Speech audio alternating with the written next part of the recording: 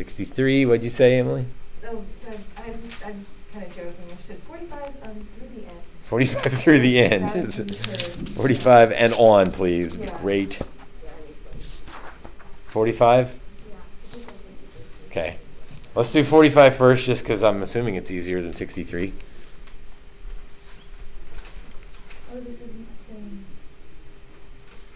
So 45. F of x equals x cubed minus 3x squared plus 4 over x squared. Find the derivative. Okay. What you absolutely cannot do, and what we will address today, is you can't take the derivative of the top and the derivative of the bottom and then like put them back together. Like that would be awesome if it worked. Like because that would be so easy. The top would be 3x squared minus 6x, and the bottom would be 2x, and you'd be done. But it doesn't work that way. You can't take derivative of the top, derivative of the bottom, and then divide them. So we've got to divide first. And if dividing by x squared is a problem, then maybe divide them like individually by x squared. And again, here's where it's important to label, because in a moment we're going to switch to f prime. So if you don't have anything labeled, then I don't know when you made the switch, and if you're trying to check your work later, it's going to look funny. So we're still in f. We haven't taken a derivative yet. We're just cleaning up some algebra here. 4 over x squared is fine, except I really can't take a derivative when it's like that. So I'm going to write it as 4x to the negative 2.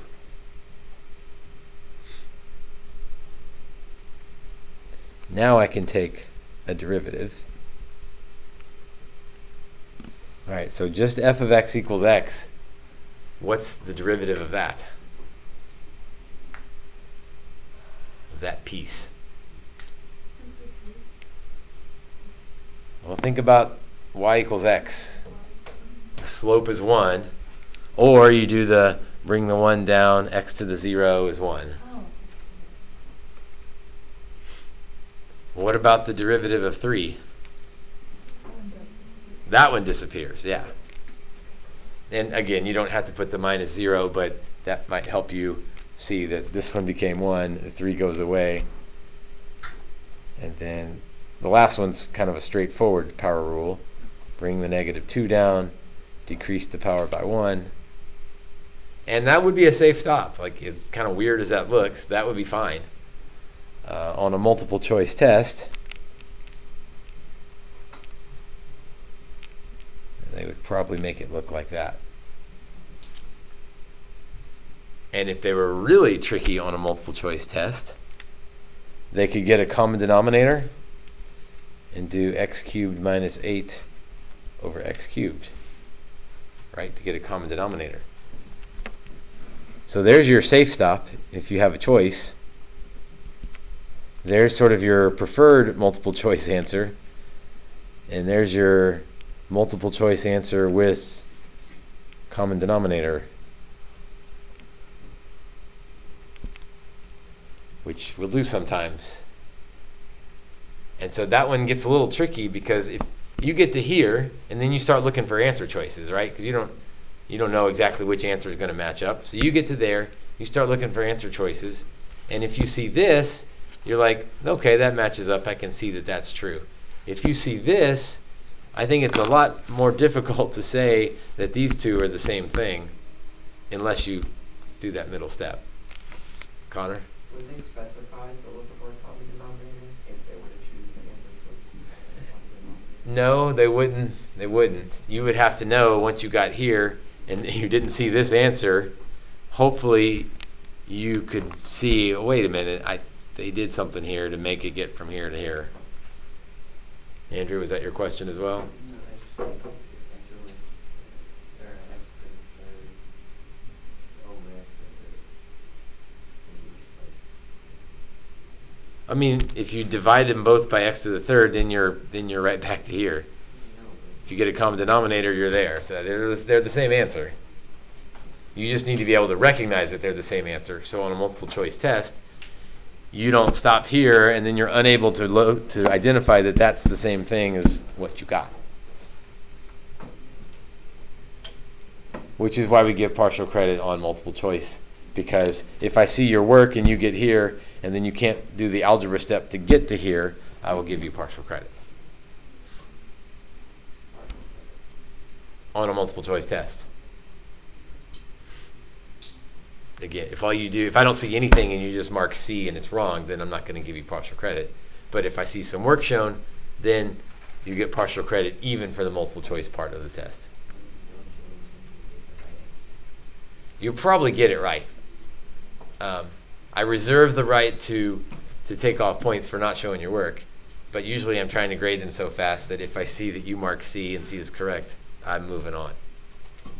And on a lot of multiple choice ones, especially like concept questions, there's not work to show anyway, so I wouldn't take off for that. But if it was a harder problem and you didn't show any work and you guessed the right answer, I might take off if I slow down to catch it. Emily, was the question? Yeah, on 114, numbers 19 through 23, just one of those, the one of the ones with the cosines. Sines and cosines in them? Yeah. About 19, since that's got sine and cosine in it. Y equals pi over 2 sine theta minus cosine theta. So y prime, pi over 2, any constant is just going along for the ride. So pi over 2 stays there. The derivative of sine is cosine. And these two you just have to know. Derivative of sine is cosine. And the derivative of cosine, you remember what it is? Negative sine. So you got to be careful with those. Sine goes to cosine. Cosine goes to negative sine. And again, that's the fine answer to stop. So pi over 2 cosine theta plus sine theta. Yeah. Which one? 63? 63. Oh, solve for K stuff. That's good. We like throwing those on the test.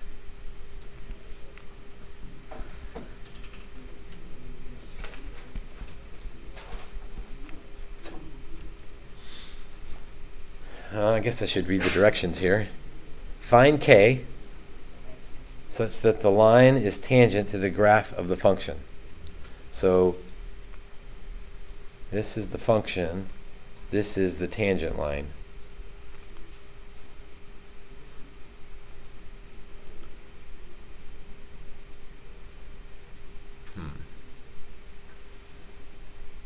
So if I take the derivative of this function,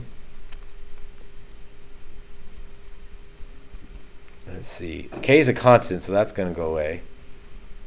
Minus 2x. What does the derivative of a function tell me about the function? Yep, slope of the tangent line. F prime tells me slope of a tangent line. Oh, now I know why they gave me this tangent line. What's the slope of the tangent line? Negative 6. So the derivative is negative 2x. The slope of the tangent line is negative 6. So x equals 3. Except that that's not what the problem asked. All right, the problem says, what's K? You're like, well, I don't know what K is. I know what x is. So let's what could we do with x equals 3? Where do you want to plug it in? To the original function? Okay. So f of 3 equals k minus 9. I like that. We're not done yet. I don't want to set it equal to 0. If I set the derivative equal to 0, that's where I'm looking for a horizontal tangent line. So we do that, but that's not this problem. In fact, we need to do one of those before we're done. So this is the y value that I get from the function. But the y value of the function needs to equal the y value of the tangent line. Let's see if I can draw some reasonable picture of what's going on here. So there's the function. I know it's an upside down parabola. The tangent line has a slope of -6, somewhere like that. So we already figured out that at x equals 3 is where that happens. Now I need to know, well, I don't need to know the y value, but the y value of the function has got to equal the y value of the tangent line. So there's the function. Here's the tangent line. Y equals -6 times 3 plus 1. So that would be -17.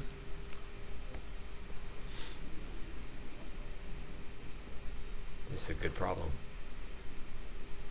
Okay, so what? So the y value of the tangent line is -17. The y value of the function is k minus 9. But these y values are supposed to be equal to each other. They're supposed to match right there. So k minus 9 is supposed to equal -17. So k equals -8.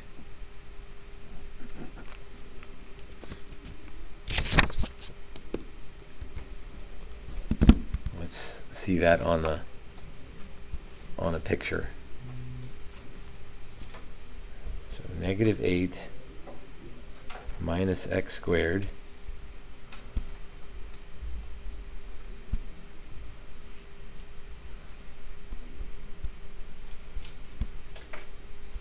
I can find a good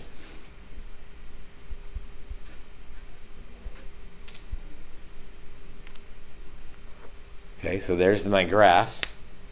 My tangent line is basically, I'm using my calculator to verify that this makes sense. My tangent line is -6x plus 1. And I would say that looks like they intersect at x equals 3 and at y equals -17 down there, and the slope is -6. So I think my picture helps me make sense of my answer there.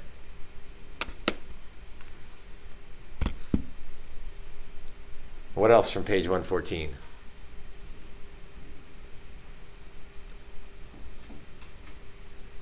Let's do one of those horizontal tangent line problems. So 57, 59, 61. Oh, I know what I'm picking. 61. Why am I picking 61? Because it has a trig function in there. So y equals x plus sine x. And we only want to look between 0 and pi over 2. So that's kind of nice. I don't have to worry about spinning around the unit circle a bunch of times. Determine the points, if any, at which the graph of the function has a horizontal tangent line. Horizontal tangent line. That's right. That means the slope is 0, and if the slope is 0, that means the derivative is 0.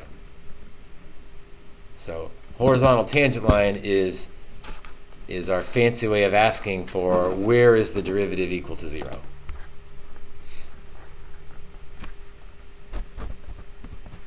So derivative of x is 1.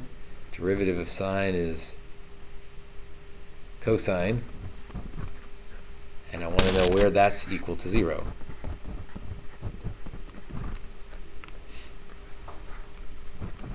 So cosine of x equals -1. Let's see, cosine is the x value. So the cosine is -1 over there at pi. So that means at pi, this thing has a horizontal tangent line.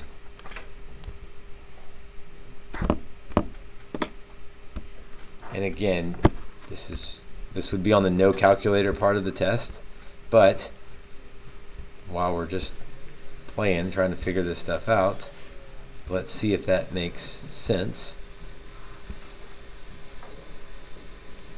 Oops, not a good window to look at.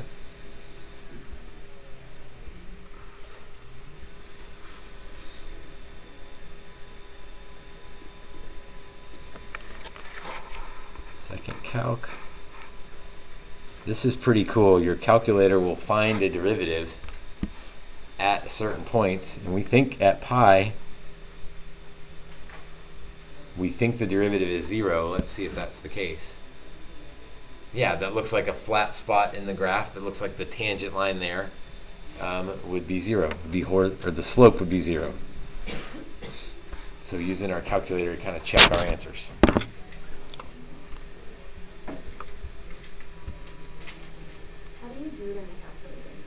How do I do what I just did in the calculator? So put in the function I want to find the derivative for. Go to graph. And then second calc has all of the fun stuff in it. So you can find a value, you can find a 0, you can find a min or a max, find an intersection. But then dy dx, I don't know if we've used that before. Dy dx is the same thing as y prime. So dy dx, change in y over change in x, rise over run, slope kind of thing. That's the derivative. So find the derivative, and then you need to put in whatever x value you're concerned about. We said at pi.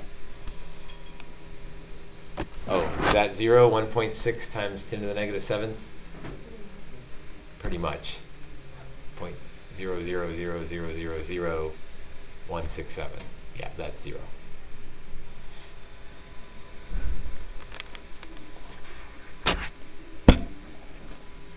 All right, good questions.